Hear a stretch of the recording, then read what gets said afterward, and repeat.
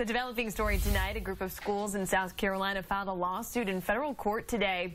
They want to eliminate something called the Blaine Amendment. This is from the state constitution.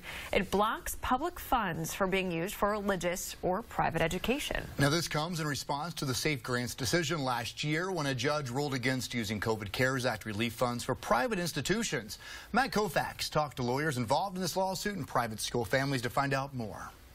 Attorney Jeff Jennings says dozens of private schools in the Liberty Justice Center filed for a preliminary injunction in Greenville today with one goal in mind. We're going to ask the judge to quickly look at this so that we can get the money to the schools as quickly as possible. He says the state constitution's Blaine Amendment, which asserts that public funds cannot be used to benefit private or religious institutions, is actually unconstitutional itself. The amendment was born of bigotry against African Americans. Goes all the way back to the late 1800s.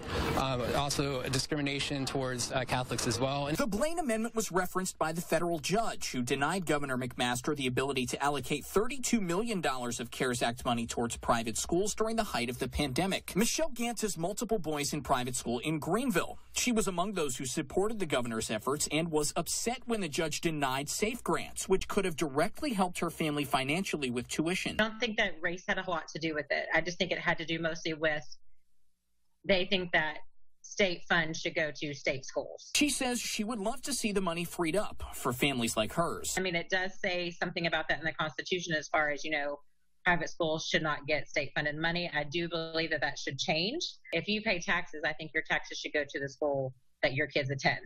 Matt Koufax, Fox Carolina News.